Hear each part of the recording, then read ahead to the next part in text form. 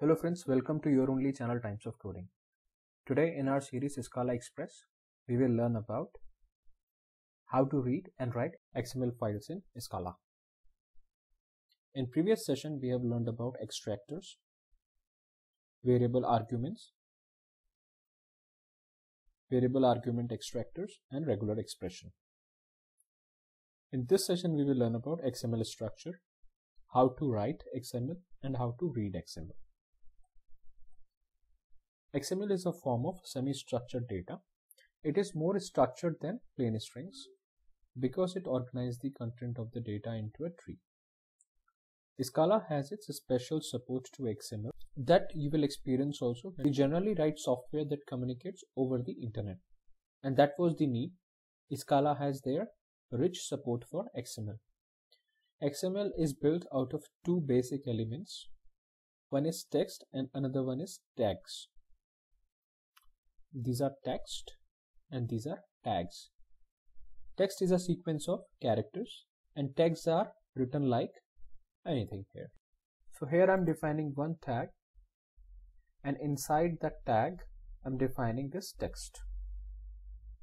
And these tags can be nested also, and this is how we write empty tags. If you're writing set of tags, you need to write here like A and then /a. If you're writing empty tags, then you need to write first the tag name and then slash. Another important aspect to understand about tags is their attributes. An attribute is a name-value pair written with an equal sign in the middle. The attribute name itself is a plain, unstructured text, and the value is surrounded by either double quotes or single quotes. If you see in this tag, we are having express is equal to 3 and string is equal to true. Now let's come to the point how to read the XML with SCALA. To understand that, first we need to create XML, and we can create XML by serialization. That means we need to transform SCALA object to XML first. Okay. So here I'm defining one abstract class called channel, and this channel class will have these member variables: name, started at, subject, motive, price, published platform, and we are having override def function toString, and toString will have the value of name from this channel abstract class.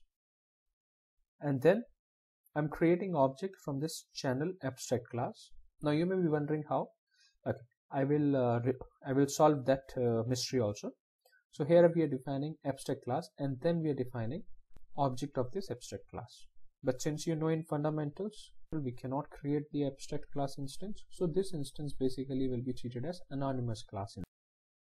Okay, so val TOC is equal to new channel, and then we are defining all the values here. Now toString we have already assigned, so we don't need to define it here. Okay. Now new channel expression in the above example works even though the channel is an abstract class, as we have discussed. This anonymous class is something which we have not discussed so far. So this is the right time, and you should also understand. So now I'm defining some XML into this function called toXML_channel. So this function will define this structure, and this structure will have one root tag called channel, and then name, started at, subjected for all the member functions.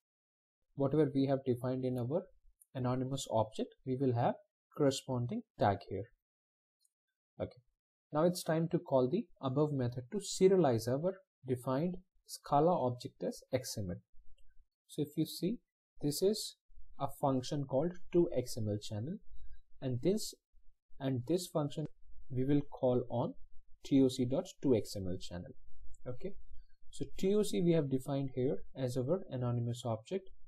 toXML_channel we have defined here with all these XML tags, and now when we call them both, we will have our variable type of channel XML, because we have defined channel XML name here, and this will be a type of SCALA XML element. Whatever we are defining here, that will be treated as LM here. Okay. Now using previous method for taking XML apart, we can now write the develop serializer, basically a parser which will take back your XML from that object. So here I'm defining function called from XML channel. As parameter we need to pass node type of TOC, and this will get you channel. Channel is the abstract class which we have defined earlier. Now here also we are creating anonymous object, and then we are defining all the local member functions values, and that's how we take out of the XML text. So TOC was the reference to the node, and name was one of the tag inside that node. If you see here, inside this we have got name here, which is times of coding. So that value we can retrieve here with this syntax. Now it's time to call this function. How do we call? We will call simply from XML channel, and this function as argument we will pass channel XML. Now what is channel XML? It is the object which has converted into XML here, if you see. So after calling this, our parsed XML will be created as channel type, and it will have times of coding value. Why it is printing times of coding?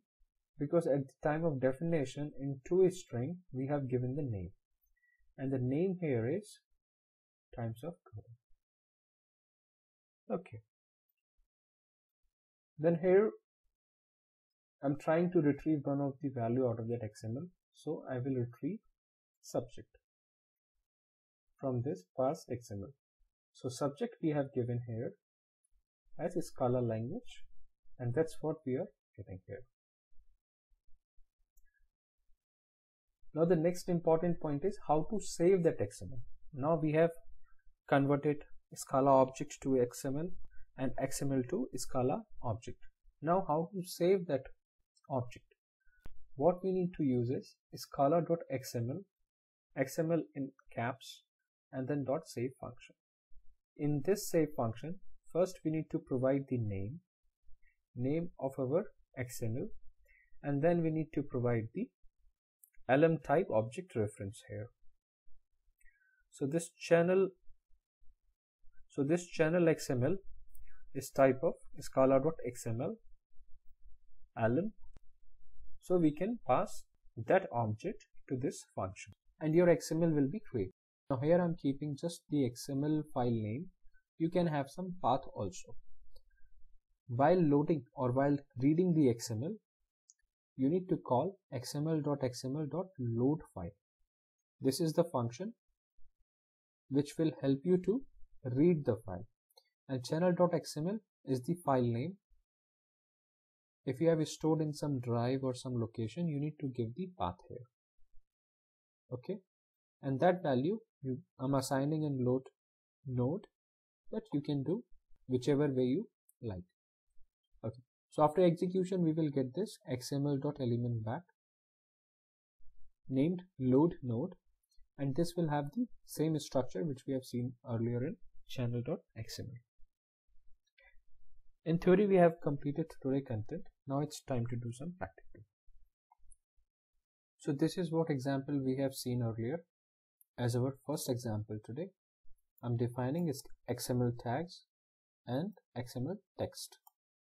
Now let's run it.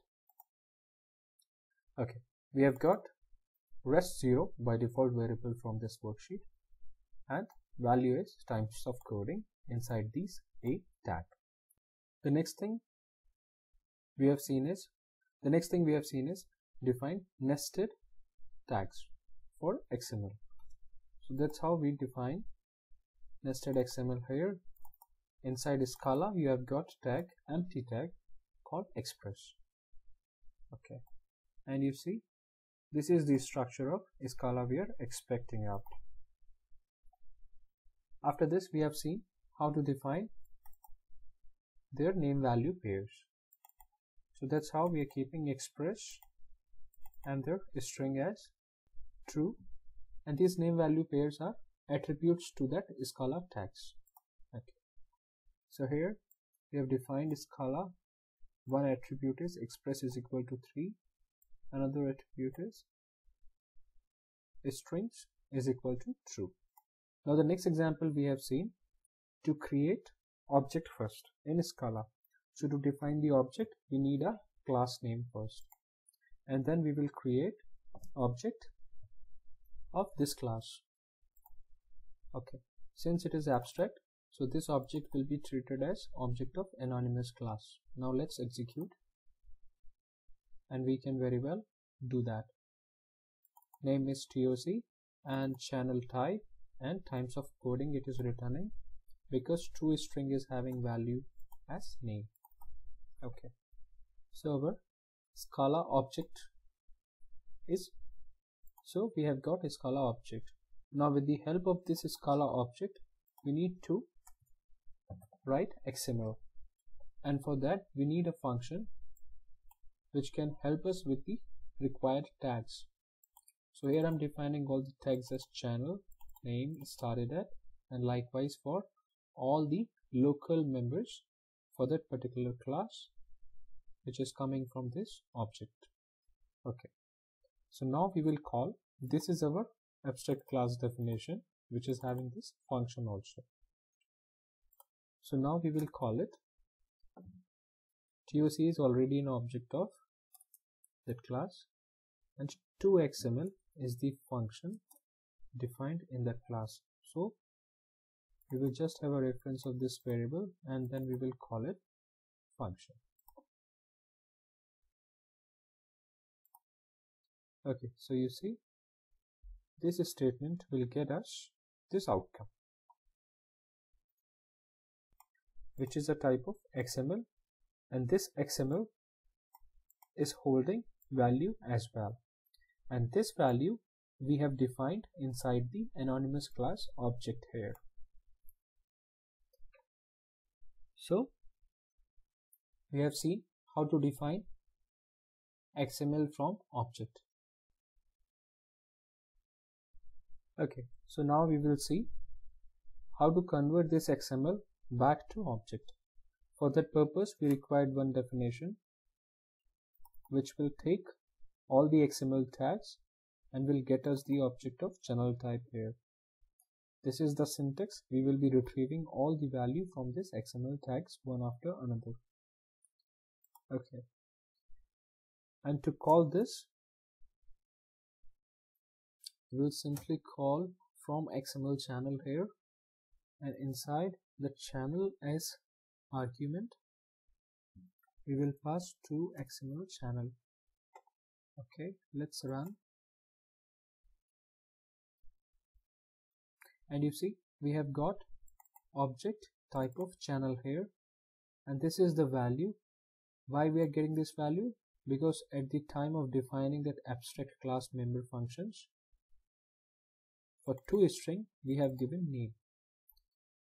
Just to verify this object, what we can do is we can assign in one value in one variable called first XML, and this first XML can get us any text from above defined XML. So in this example I will retrieve the value of subject. Okay, and I will execute again. So you see this object can get us one of the XML tag value which is Scala language. Now let's just verify subject is Scala language here. Now the next example we have seen how to save XML in a drive and how to read that XML from a drive. So to save XML I will use this method called save, and here I will keep it first XML which just now we have defined. Sorry, first XML will not work because this we have passed for node, and here we need a type of element, and this function gives us type of element. So I will define this as variable called XML element. Okay, and this value we need to keep it here. Okay. Now you see that compile time error went off. Okay, so here I'm not using any path, but you can define as per your requirement. I will simply keep it the XML name only. So let's run it. Okay, so here we are saving the XML, and then I'm trying to retrieving the XML. So if you see the syntax here, this is load node and this is load node after execution, and here we have received whole file, and this file we have stored with name called channel.xml here, and the same we have retrieved while loading the file.